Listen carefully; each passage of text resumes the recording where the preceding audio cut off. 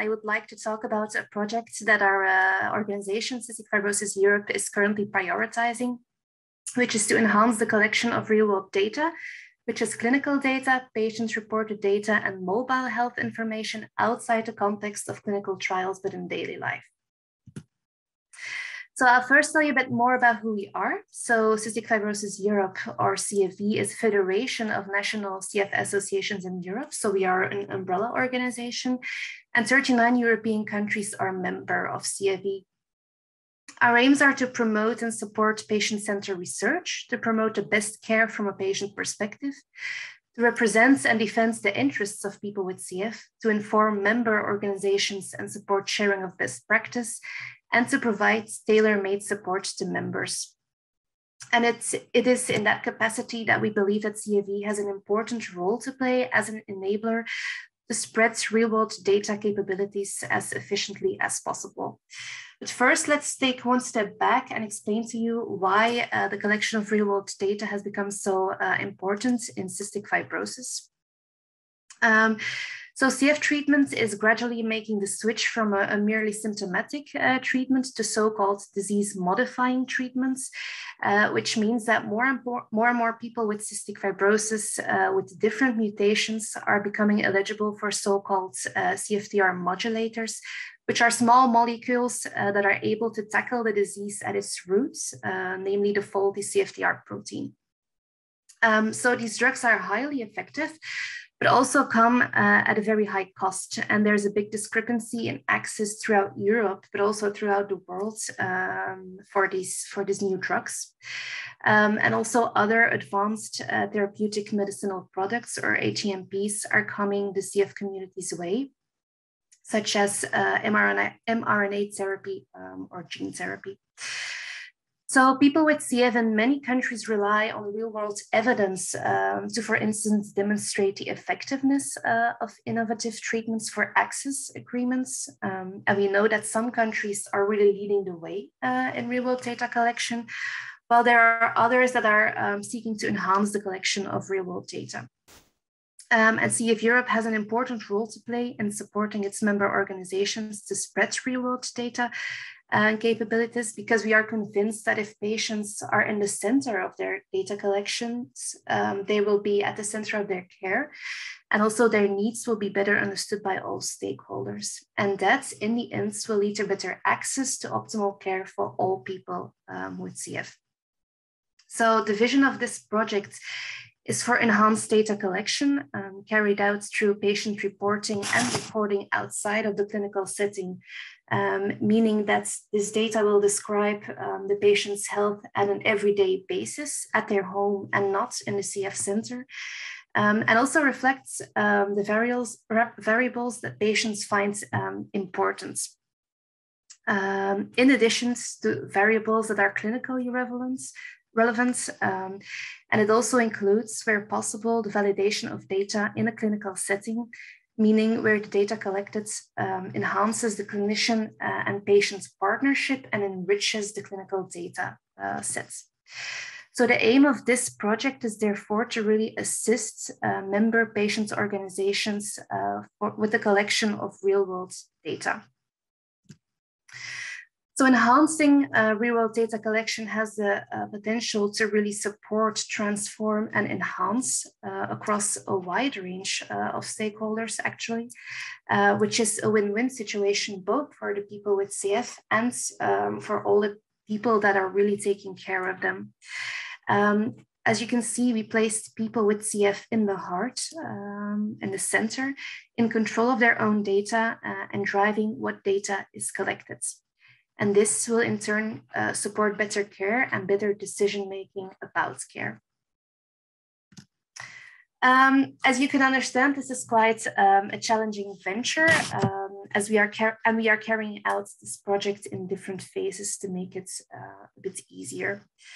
So the first step was to undertake a scoping exercise to gain insight from patient organizations into current data collection methods in place across Europe, and to also get an understanding about the gaps and barriers to undertaking real-world data collection, and also to identify what is already in place and what are the best practices out there. We also engaged with stakeholders within the CF community, but also in the larger rare disease area, and undertook 22 stakeholder interviews with pharmaceutical, medtech, and technology companies.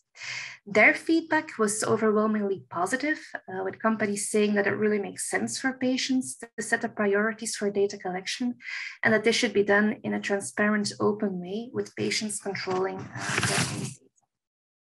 In phase 2, which we hope that can start this month, we will co-design the project with our partners, which are, of course, also our member patient organizations, and try to set up some pilot projects in our members. And in phase 3, we will further roll out the initiative in the coming years.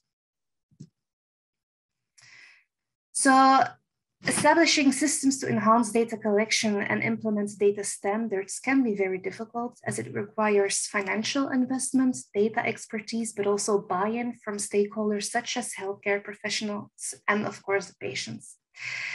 To understand which support is needed from us, it is imperative to understand the gaps in data collection and dissemination disparity across Europe. And therefore, from March to June 2021, we disseminated an online survey to our 39 members, and we asked about the data collection practices, use of patient-reported outcome measures, and most importantly, what support patient organizations would like to enhance, to enhance data collection in their country. So in total, 59% of our member organizations responded to the online survey, which is 23 out of 39. And we also carried out interviews with member organizations to discuss their ongoing projects and examples of best practice, and through anecdotal feedback for those who did not feel comfortable to fill in the online survey. The most important finding with respect to the clinical data was a large variability in how data collection is undertaken from country to country, and this was actually also true for the patient-reported outcomes. So for clinical data, 40% of patient organizations stated that their country did not collect any health measure. 66% of the POs reported that drug names are collected, but only 39% collected information on dosage, and 28% captured side effects. And over 33% stated that their country didn't collect any of these details. When it then comes to patient-reported outcomes, 50% of POs reported the collection of PROs in their country. 44% did not collect patient-reported outcomes in their country. And of those countries who did collect PRO data, 40% provided a structured approach to sharing this data. We then also asked our member organizations to tell us what their perfect scenario would be with respect to real-world data collection. And the responses really reflected the range of positions our member organizations found themselves in. So some examples included promoting exchange of good practices, ensuring data can be extrapolated to the European level, and to organize informative events for member associations. Another PO said, get deeper insights on effects on CFTR modulators. How do they really influence patients' lives, not only psychologically, also physically, and the effect on their participation in society. But then a member on the other side of the spectrum said, we do not have any kinds of official registry for CF. Everything is voluntarily from doctor to doctor or clinic to clinic. Our association collects everything in one place, and when someone needs some data, we send what we have, but nothing of that is official. So these quotes show really the range of needs from our members, and they clearly want to know about best practice. An example of that is the Genia app in Sweden. This app was adapted by a father of a child with CF, Andreas Hager, and we have a short video where Andreas describes how the data is collected for antibiotic treatments and effects. So I hope this will work.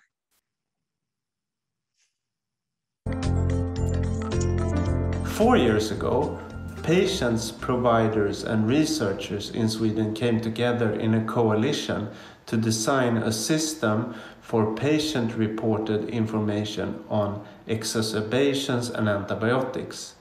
We came to the conclusion that the best stakeholder to collect information about this was the patient, and that the information was very important to understand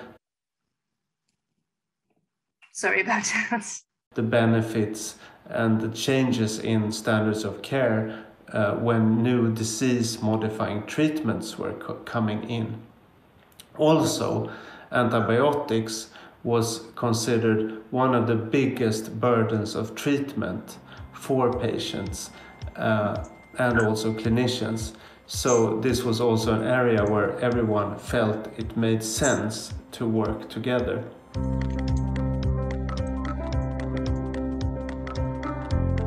Number one is to make sure that there are feedback loops so that patients reporting and clinicians receiving that information have an instant benefit of that sharing. The second is to work with patient-controlled information flows, because it helps all the ethical, legal and social implications of information sharing when the patient is in control and can give the necessary consents to the use of the data.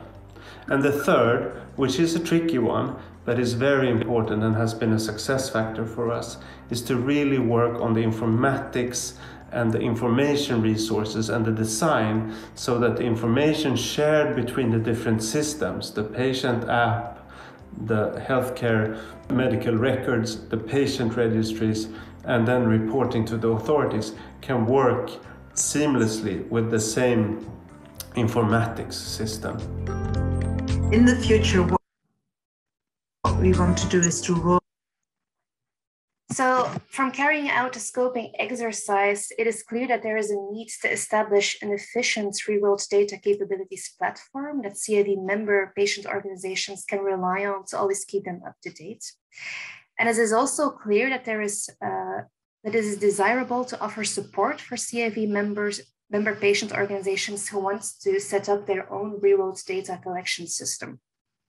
Lastly, an emerging theme is to ensure that whatever is put into place is able to also connect with an EU-level ecosystem to really record these real-world data.